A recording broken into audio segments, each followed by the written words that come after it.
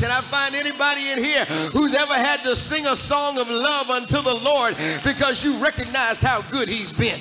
He says, I want you to shout unto the rock of your salvation. Now, I know that makes some people uncomfortable. You prefer more laid back, introspective, quiet church, but you can't read through the Psalms for very long and maintain quiet worship. He says, when you worship, I want you, here's the word, shout to the Lord, because the Lord is the rock of your salvation. He literally says he sustains you. He stabilizes you. He's the strong and sturdy one that keeps you when you can't keep yourself. Oh, brothers and sisters, don't you fool yourself. Your education didn't get you to where you are right now. All your knowledge and your skills are the only thing that got you to where you are right now. Just because you came from the right family does not mean you got everywhere because you did the right thing. No, I need somebody in here who can testify. When the world got rocky, when the world started tripping on me, he stabilized me. Oh, my brothers and sisters, I need you to understand the reason why some people have been shouting around you is because they've been in some unstable environments, some unstable situations, some unstable work proper experiences.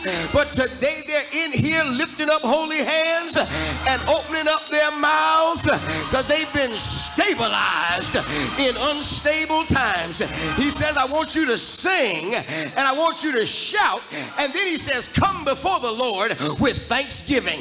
Now, I like this, Reverend Dominique Allen, the Hebrew connotation that is given in this Old Testament passage for come before the Lord with thanksgiving. It literally means get in God's face with your thanks. It went over the top. 5 people caught it right in here. Let me see if I can get everybody else. He says it means to get in God's face with your thanks. It means you have thought about everything that God has done for you.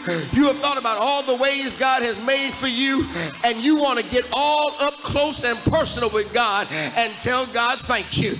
Now, I know none of y'all came from the hood like I did, but when you're in the hood, if somebody needs to get up in their face, you're not sheepish and shy about that. You get all up in their face and you let them know exactly what they need to know. I need to find some grateful people at Wheeler Avenue Baptist Church who are grateful for every mountain he brought you over, for every valley he's seen you through, for every blessing. You shout hallelujah and you'll get all up in God's face and tell the Lord thank you.